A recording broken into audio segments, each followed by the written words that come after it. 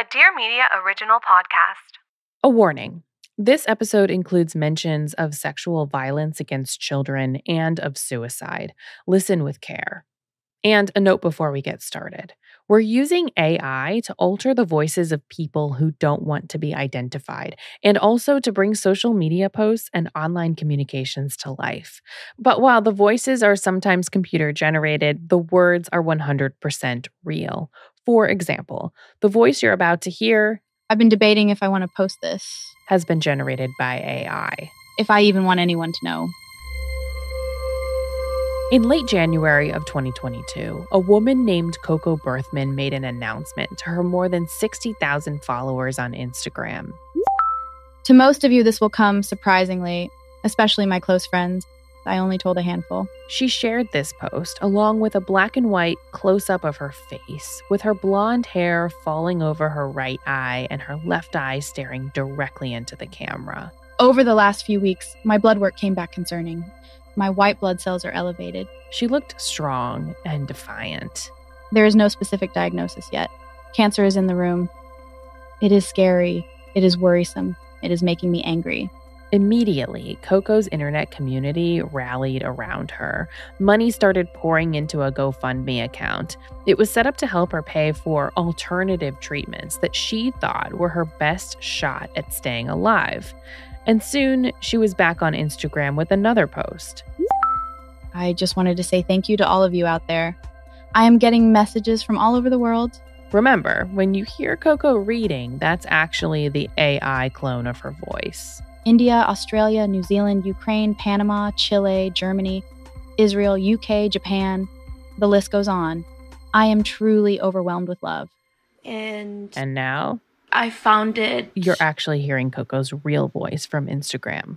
Well, I found something in my neck a few weeks ago that didn't sit right with me. This time, Coco went live, dressed in a green t-shirt, minimal makeup, cracked lips, limp hair. She looked nothing like the Coco that her followers were used to seeing. Hi, Switzerland. Anyway, so Coco pulls at a spot on her neck, right above her collarbone. And it's like a grape-size ball that is just like sitting here. And it's pretty painful. And so she says that her doctor took labs and found that her white blood cell count was, quote, through the roof. So she says they ordered a bone marrow biopsy and a test called a PET scan. And a day later, she got the results. A rare cancer called mantle cell lymphoma. And so from then it was a journey because we were hoping to go into surgery to remove my spleen and the mass here in my neck. The problem is that my blood platelets are way too low and I am not able to get the surgery at this point. Coco says her doctor suggested chemo, but she had done her own research and she said she'd found that chemo often doesn't work with this kind of cancer. But the doctor said that with treatment, they gave me 30% chance to live 2 to 5 years and without 1 to 2 years. I refuse. I refuse to die. After everything, this is not the way I'm going out. After everything is a reference to Coco's story, the one that made her internet famous, the reason why she had so many followers in the first place. Coco was becoming a really big deal. She was an advocate for children who survived sex trafficking, and her brand was booming. She had tens of thousands of views on her stories where she was sharing these really intimate details about how she had been sold for sex by her own mother back in Germany. And now she had escaped and come to the US to start a new life. Coco Berthmann had lawyers, public relations people, business managers. I mean, a whole team. It was Team Coco. She was making moves within the movement that were very large and impressive. She looked good. She spoke well. Honestly, Sarah, she was like the sweetest girl. She's charming. She's attractive. You know, you naturally feel for her. In a way, she was like this perfect spokesperson for what a trafficking victim is supposed to look like. If you're asking, did that have something to do with selling the package of Coco Berthmann? Absolutely, I think it did. The thing is, Coco had the power to really do a lot of good. She was bringing attention to this issue that is often overlooked or sensationalized, and she had this really magnetic way of doing it. It's kind of cliche to say this, but it's true. Coco could walk into a room and capture it. And that's why I think people really rallied around her so quickly. Because Coco was live on Instagram, now telling her followers that she needed help to make it through a new fight. I really feel overwhelmed by all of you guys just showering me in love again. It's very humbling. I've always seen you pull through for other people, and I've never thought I'd be in this position. So I really thank you all for being who you are, being so loving, so supportive, literally from all over the world. Romania, hi. It's gonna be a very intense journey, but I'm not here to give up. Cancer picked the wrong girl. For some time now, Coco had been building up to this, telling her followers that her body was failing her. She was having these weird fainting spells, heart problems, even seizures. Coco believed in this idea that someone who had gone through a trauma as significant as sex trafficking might then have physical effects, like a series of unexplained illnesses. I honestly also believe that with the cancer that I have, that's my lymphatic system. It's literally the detox system of my body. I truly believe it is connected to my trauma. All the unresolved emotions and the trauma that is coming through now. For many of her followers, this news was pretty devastating. But for some, this cancer narrative, it had gone too far. People were whispering, in the only way you can whisper on the internet, in private messages and in their DMs. And it was starting to become clear that no one, and I mean no one, knew the true story of Coco Berthmann. I'm Sarah Ganem, and I'm an investigative reporter. In short, I really love a story like this, messy and unfinished and in desperate need of some good old-fashioned detective work. Because sometimes, the more unbelievable a story, the more we're inclined to find it believable.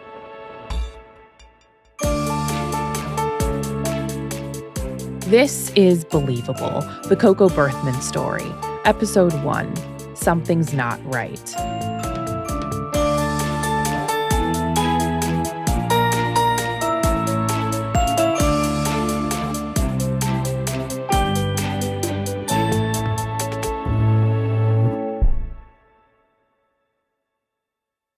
I'm going to talk to you for a minute about Rocket Money because I recently just realized that my husband and I are both paying for the same subscription services.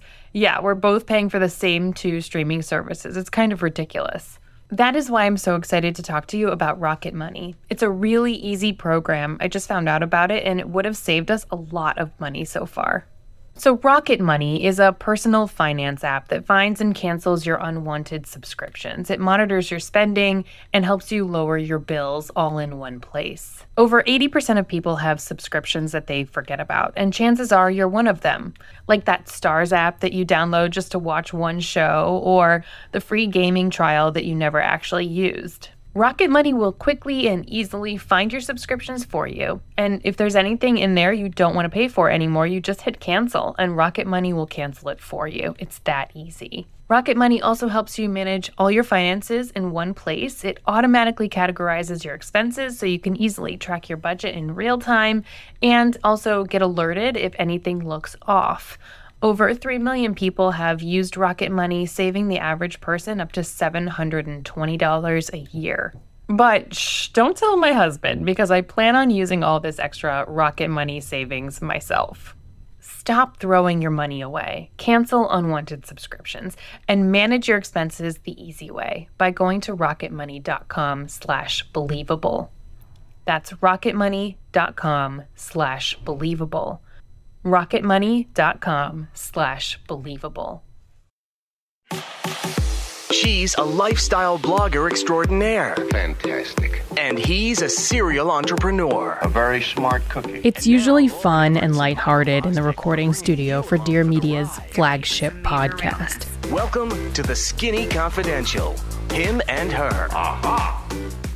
The podcast is a bag of Chex Mix, we call it, because you never know what you're going to get. Lauren Everts Bostic hosts the show alongside her husband, Michael. The show is really kind of a Q&A format. And as you can imagine, over the years, interviewing over 500 people, it's really evolved into all sorts of different topics and conversations. Lauren and Michael have had celebrity guests like Michelle Pfeiffer, Scarlett Johansson, Chelsea Clinton, but also they have guests like, we had someone that does vaginoplasty on the podcast. They've interviewed Caitlyn Jenner, Jessica Alba, Paula Abdul. We've talked to people in makeup and YouTube, all different kinds of walks of life.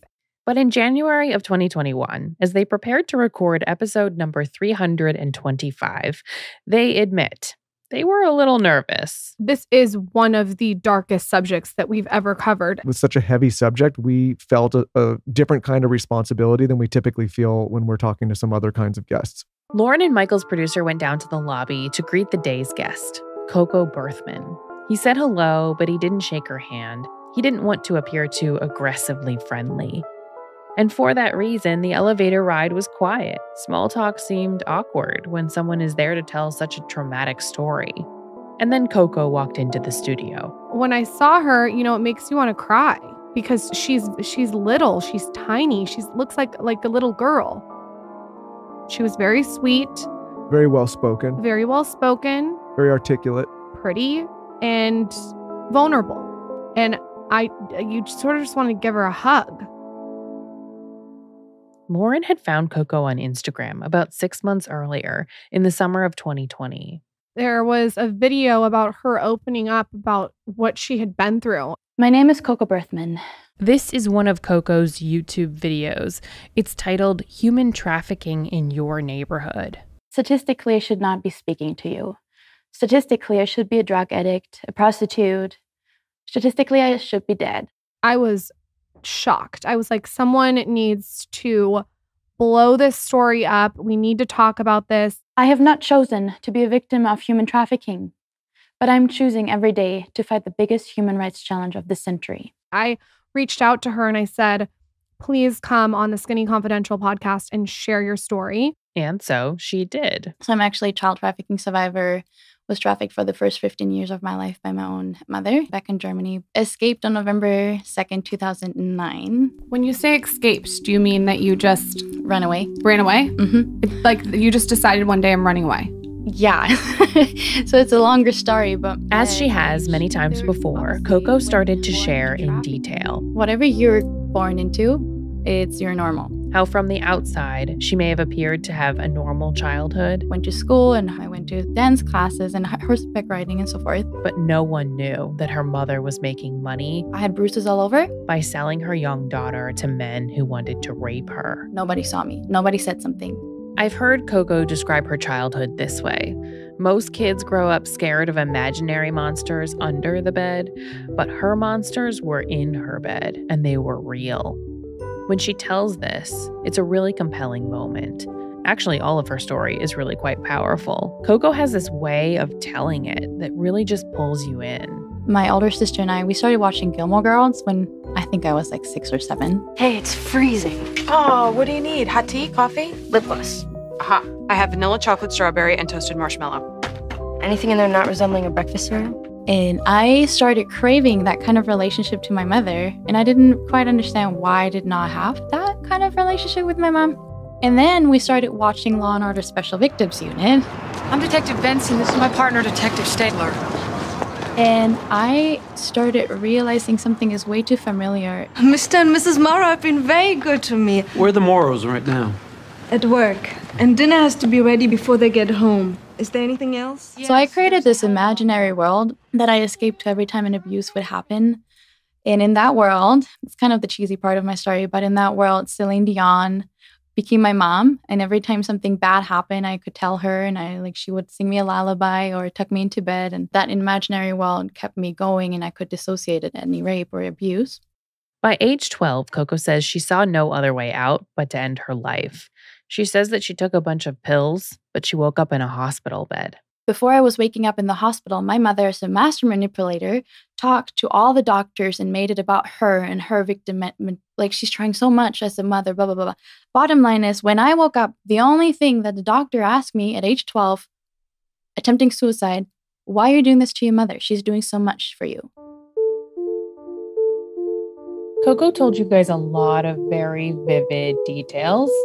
What stuck out to you? What detail did you find yourself thinking about later? I can't even talk about it now. It's the mother putting someone through what she went through is like wild. She told us that her mother sort of like had this like planned schedule of who she was going to be raped by. Like, it was jarring.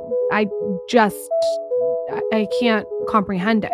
Yeah, it's rare that I've gotten choked up on our show, but it was so, devastating to hear that someone could go through something like that. Coco told the Bostics that at 14 years old, she found out that she was pregnant by one of her abusers. And she says that her mother forced her to have what she calls an illegal abortion. And physically, I nearly didn't survive that abortion. And that was the moment that I decided that I gotta go. Otherwise, I won't be able to survive this. So Coco decides to run away. She sees a chance to escape when her mom, who was born and raised in Poland, decides to go back for a visit. But the window of opportunity is short, and as Coco tells it, her mom calls her just an hour after leaving and says she's turning around and coming home. And like my heart just sunk, and I made peace that I'm just gonna die here, and that's gonna be it. During the night, I think it was like 3 or 4 in the morning, I woke up, and I have never had that feeling before or ever since. I don't know how to explain it. Some might call it God, others might call it the universe. I woke up and it felt like somebody was literally behind my back saying, you gotta go, and you gotta go now. So Coco goes to her closet. She grabs a backpack and some underwear. While I'm talking, it's just like being there again, my heart beating so fast. Opened my door quietly, tiptoed down the spiral staircase, went to my mother's wallet, took out 113 euros, 1 cigarette, first time and last time I've ever stolen. I quit smoking, don't smoke. Put in my iPod and put on Celine Dion's Taking Stanza song, opened the front door, and I just ran. And I ran as fast as I could. I didn't feel my legs, only felt the cold air in my face and the music playing. I remember like when she was telling that story, like I almost could visualize almost like a movie scene, like what she was describing, her running down the street and her being in that song she listened to. Yeah, like I can instantly take myself back to the conversation just based on the visual she provided.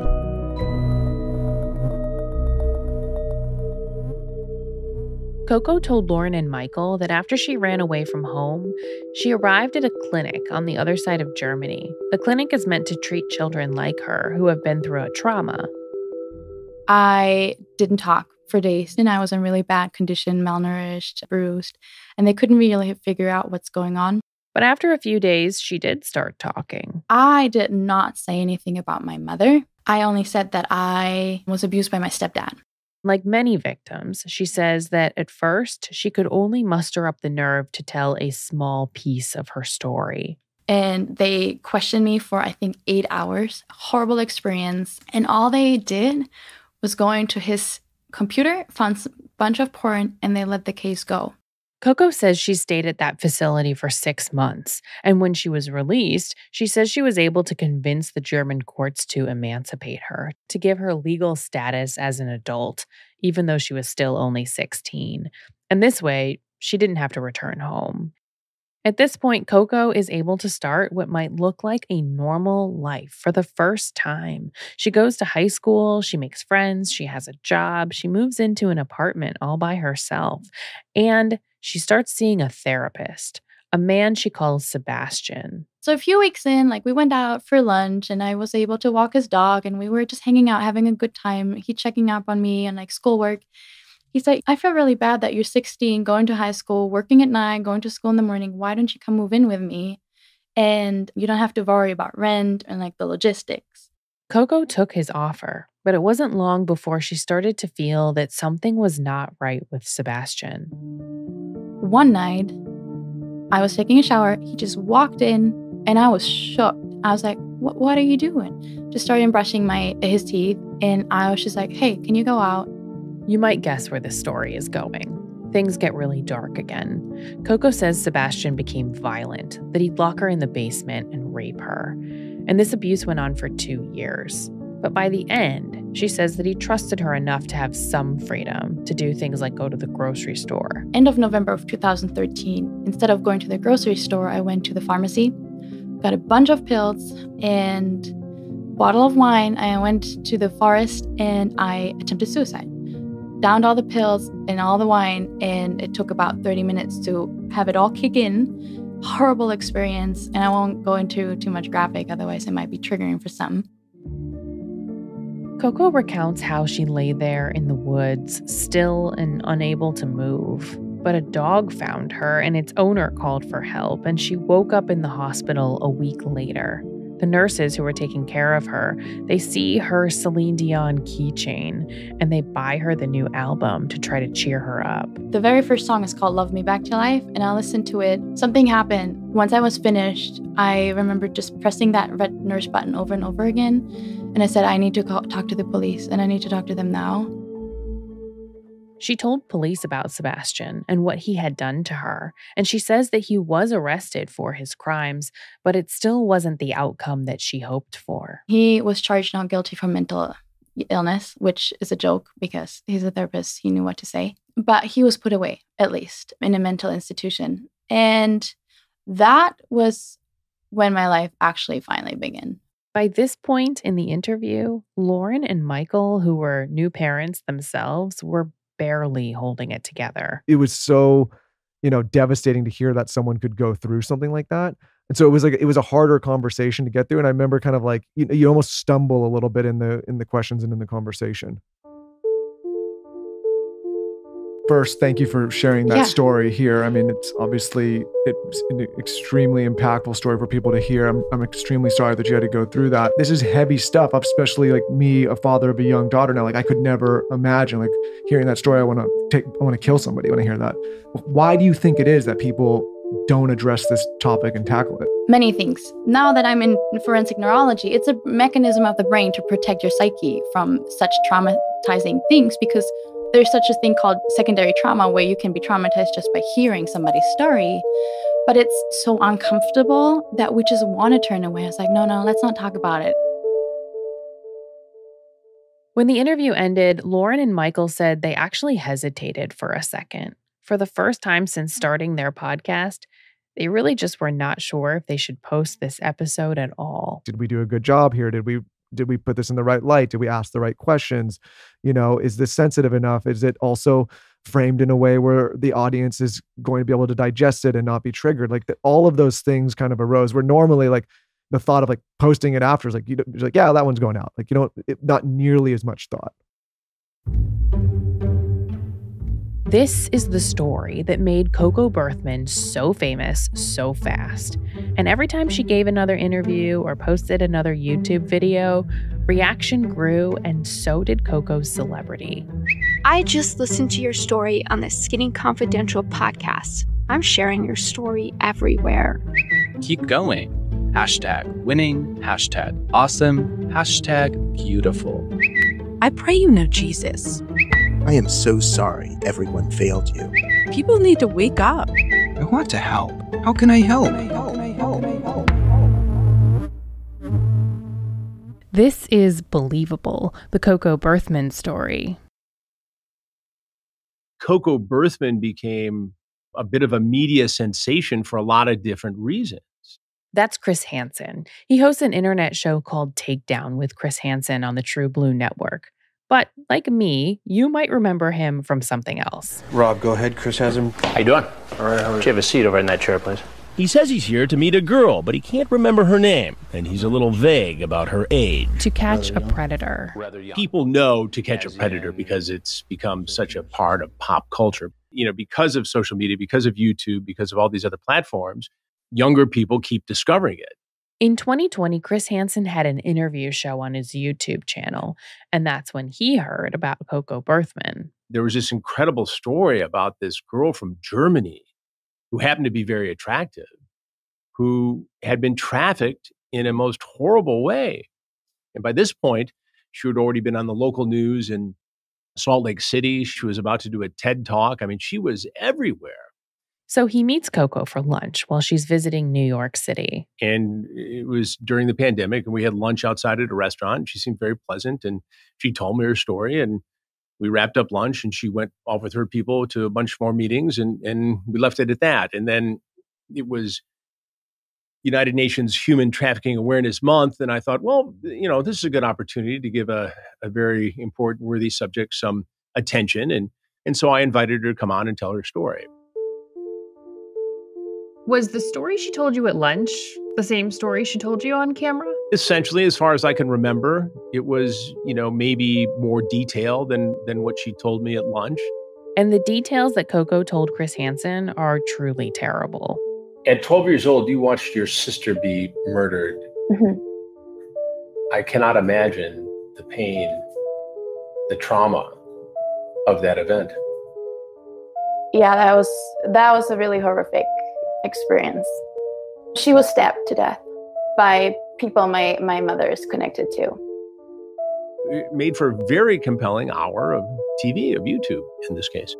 Chris Hansen recognized that it's hard to find survivors like Coco who are willing to share their story publicly.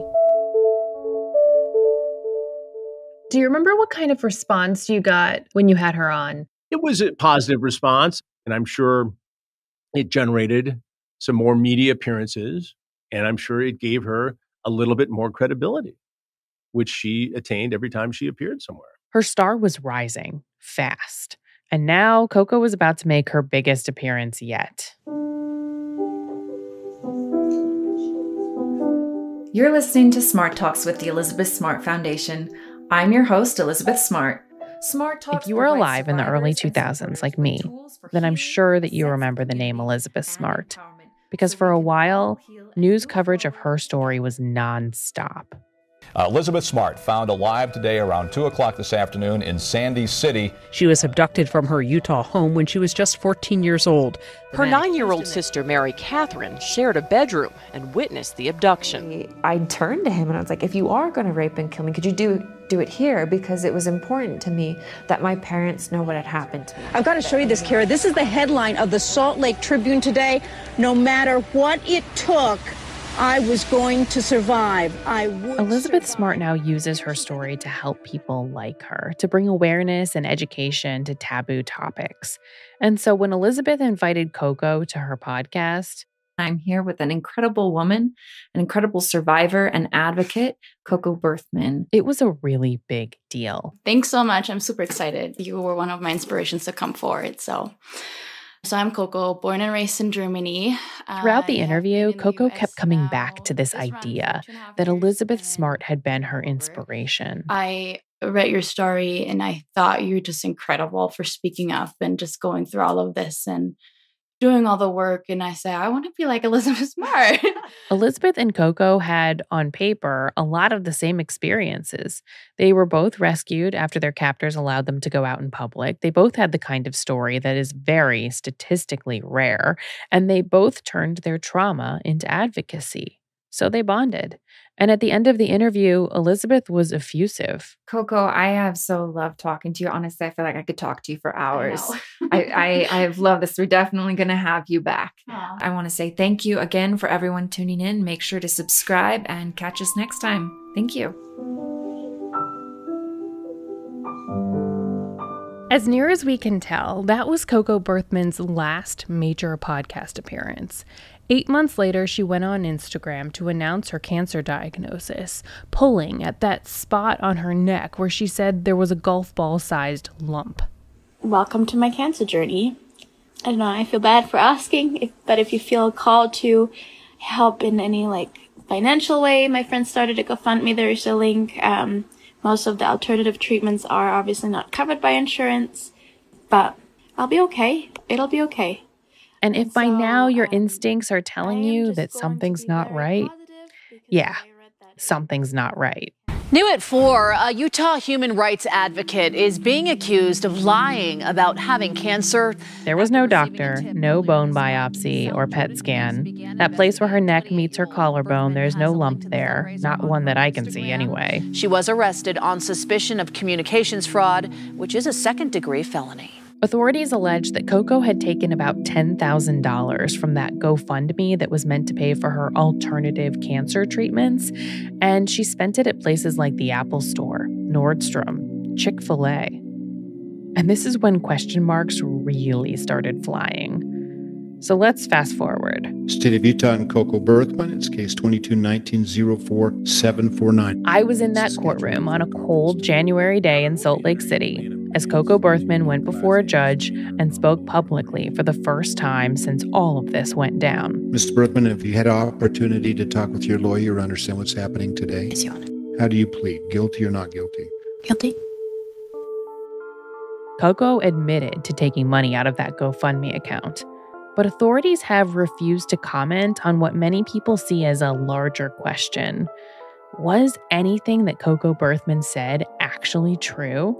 Not just the cancer, but the child sex trafficking, the mother who sold her, the sister who was murdered in front of her eyes. It's a question that veteran Utah investigative reporter Lynn Packer started asking 6 months before Coco's arrest. Hey, Lynn, it's Sarah Ganem. Oh, hi. How are you doing? Good.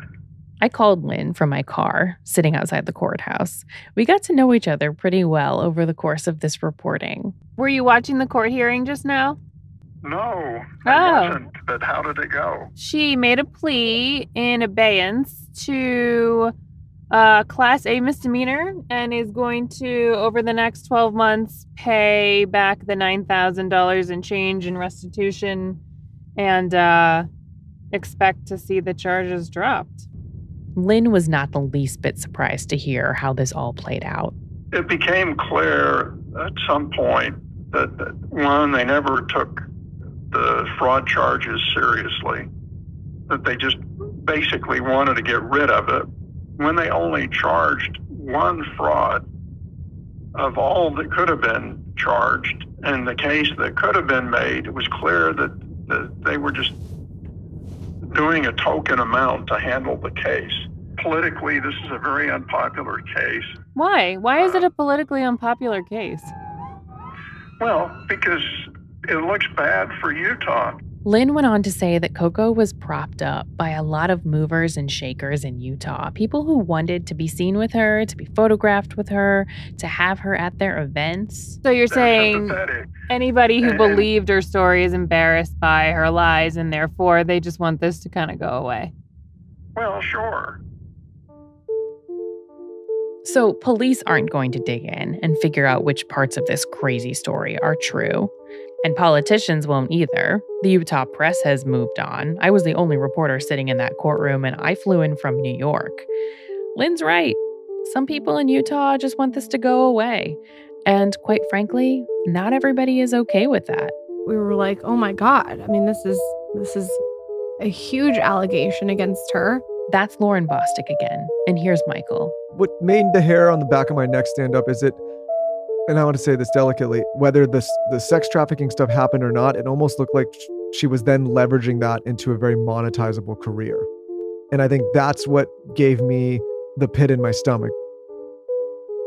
I thought if we were going to address this in a real significant way, we would have to bring on people who can handle this in a professional manner, tell every side of the story, dive very deep, interview everybody. And if at the end of the day we find nothing, great. But if we do find something, like I feel there is a responsibility, because if we as a platform contributed to someone taking advantage of real victims and real people on something that wasn't true, like that record to me needs to be set straight. So that's what we did. We set out to really dig in, to dive deep, interview everybody. And if I'm being totally honest with you, I really thought that we would probably find that Coco Berthmann's entire story was a lie. If you wouldn't mind, if you could indulge me and just tell me what Coco said about Celine and the tour. And I said, there's something very odd about this girl, and I don't believe her, and I don't believe her story. I didn't know how much of it was lie and how much was truth. Is she even from fucking Germany? Is her name even fucking Coco? We don't even know that. But the parts of this investigation that really surprised us were the parts that just might be true. Okay, so I've arrived at the Frankfurt train station. You know, I've spent so many hours looking for that guy, and he just doesn't show up. Good news, I just talked to Silke Modell.